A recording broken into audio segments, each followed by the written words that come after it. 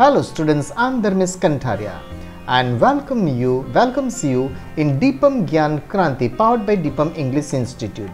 Today I brought chapter 14 Sources of Energy of Standard 9 Science and 10th Science and Technology. Today in this video we are going to discuss different 5 questions and answer of this unit. Okay, all the questions are taken from the textbook only students, so that it will be helpful to you for your study as well. Before starting the lesson, which questions will be discussed in this video, we are just talked about it. The first question of today's video will be how has the traditional use of wind and water energy been modified? The second question, what kind of mirror, either it is convex, concave or plane, would be suited for the solar cooker, and we have to give the reasons. Next question means third questions, what are the limitations of the energy that can be obtained from the oceans? Okay, from the oceans, which type of energy we are just get? Number fourth, what is the geothermal energy? We have to talk about the geothermal energy. And the last question of this video is what are the advantages of nuclear energy? These 5 questions will be discussed in this video. Before starting our discussing, okay, I just pray you students, if you haven't still subscribe my channel, please subscribe it, because Deepam Gyan Kranti is a great treasure of knowledge, and Deepam Gyan Kranti and deepamgk.com, the website of our own, will be the great source for the students, and all the materials for the students will be provided without any cost. Students, we are believing in get knowledge, share knowledge, and that is why we are praying to you that we have just said it, and now it is your turn to share the knowledge for the other students. Now without wasting time, we start the first question of today's video. The first question of today's video is that how has the traditional, the word is that traditional use of wind and water energy been modified? How we have changed?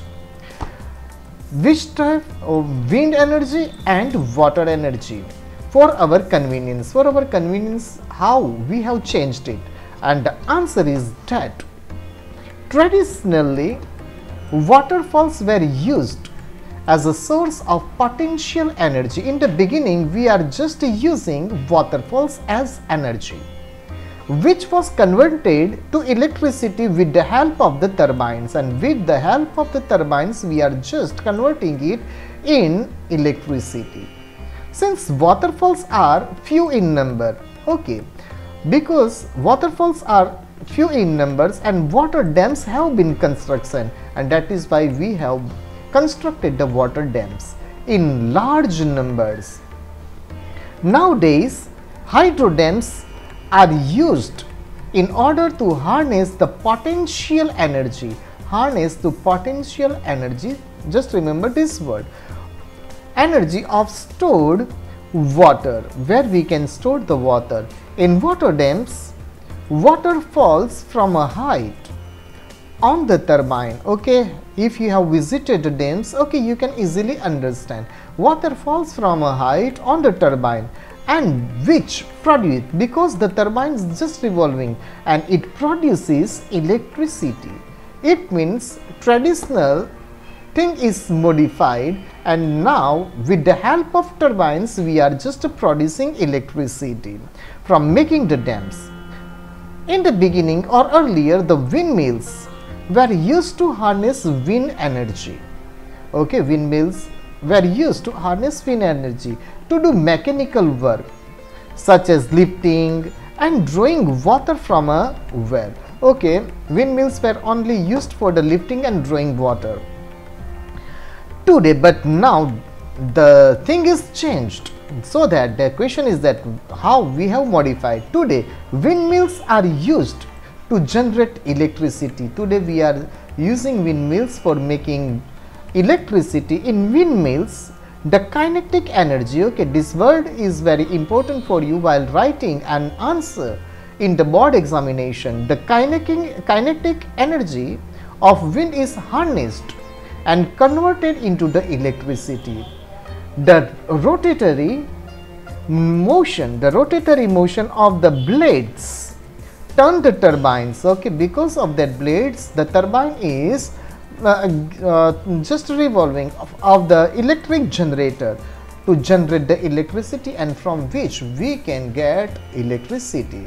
So in this way, in the last paragraph you can write like that. In this way we have modified our traditional uses of wind energy and water energy.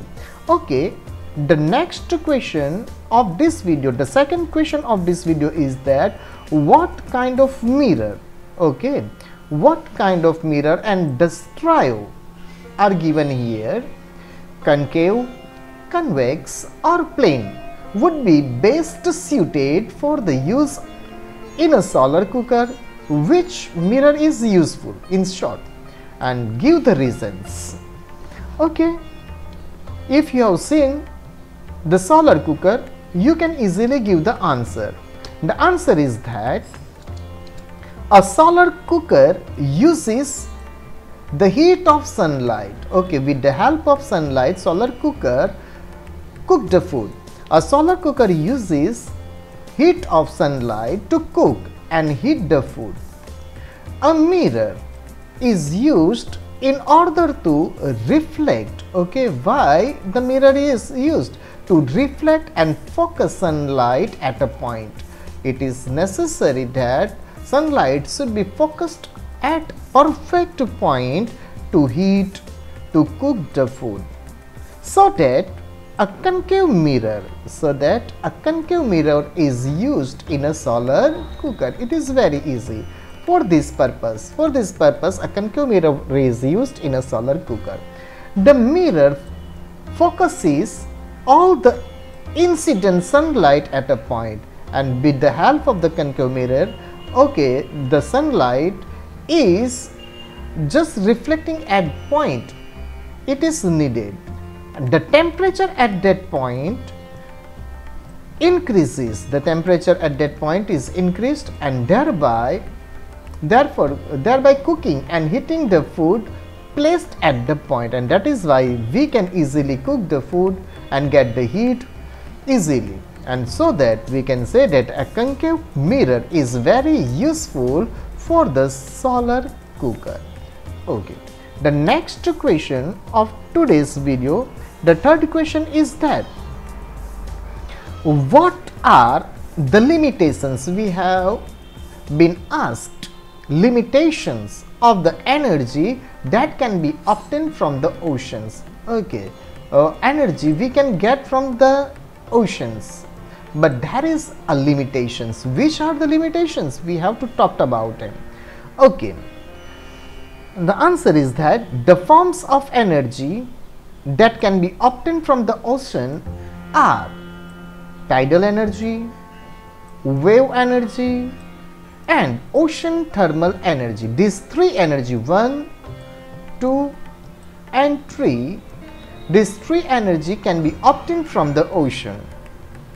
There are several limitations, but there is limitations in order to harness this energy. Okay, directly we can't use this trio, means tidal energy, wave energy and ocean thermal energy.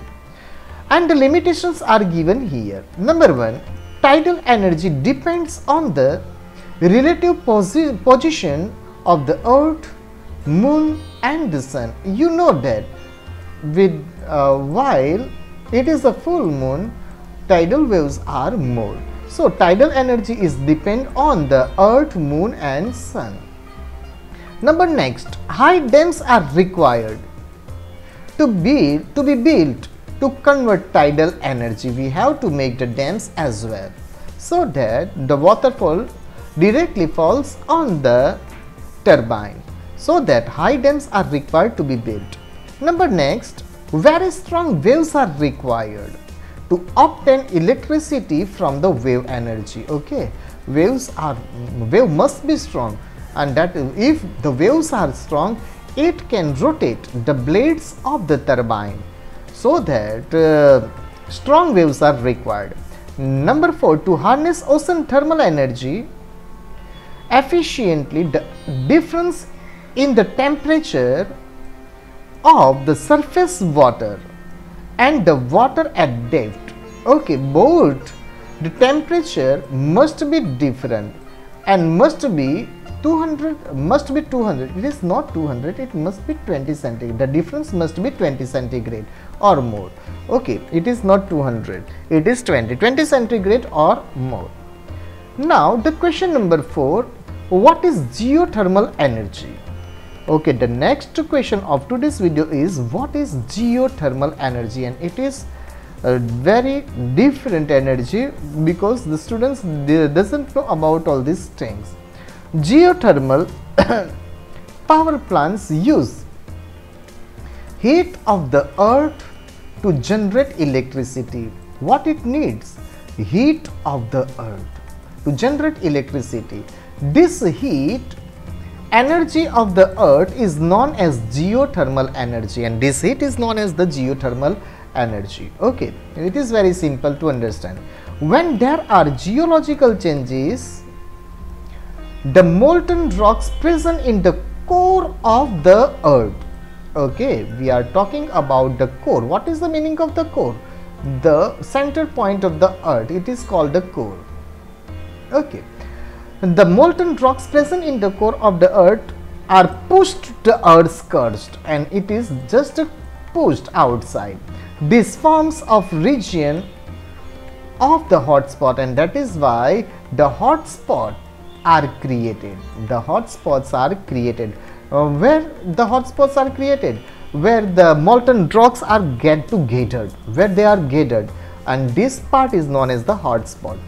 Steam is generated, and because of this hotspot, steam is generated. The groundwater, when the groundwater comes into contact, when the groundwater comes into the contact with this hotspot, steam is generated with these hotspots forming hot spring, and they can just make a hot springs, and because of the hot springs, the steam is generated. This trapped steam is used to generate electricity, and this trapped stream is used to generate electricity in the geothermal power unit. I think that this question will be asked in the examination. This is the last question of this video. The fifth question of this video is what are the advantages? We have been asked about the advantages we have to give. The nuclear energy. Today people are talked about nuclear energy, nuclear weapons, and that is why you know very well about the nuclear energy. What is nuclear energy? Okay, because the advantages have been asked, directly I started. The advantages of the nuclear energy are given follows. Okay, number A, large amount of energy is produced per unit. Okay, nuclear energy, large amount of energy is produced. B, it does not produce smoke. The main thing is that it never produces smoke, and so that it is helpful to our nature and environment. It is a clean energy. It is a clean energy. Number C, fission of one atom of the uranium. Okay, remember this point because it may be asked in 1 marks question as well. Fission of one atom of uranium produces 10 million, it means 1 crore, 1 million times the energy of released by burning one atom of the carbon. Okay, one atom of the carbon produces 1 energy. If we say while uranium is produces from the one atom 10 million, so you can see the difference. So fission of one atom of the uranium produces 10 million times the energy released by the burning of one atom carbon. Number D, fusion of 4 hydrogen atom produces huge amount of energy. Approximately equal to 27 megawatt. Okay, 27 megawatt. Only 4 hydrogen atoms can produce approximately 27.5 megawatt, and all these things are the advantages of the nuclear energy. Students, if you like our work, please like our video, share them, and don't forget to subscribe our YouTube channel. www.deepamgk.com is our website. Please once visit it, because it is made only for the students who wants to become the great in their future, and we are helping them. Okay, don't forget, get knowledge, share knowledge. फिर से मिलेंगे, तब तक के लिए good bye, have a nice time to enjoy.